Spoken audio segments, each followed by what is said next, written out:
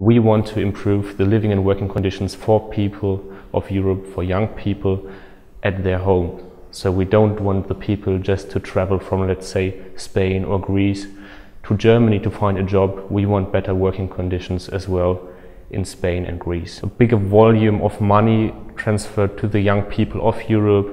We want investments for better jobs, not only for more jobs, because we also see an increasement of precarious working conditions for young people. Our aims are to develop political ideas together with the people, together with civil society, and therefore I take the recommendations of the young people who develop these ideas in the think tank very seriously, and I would like to get into the discussion with them.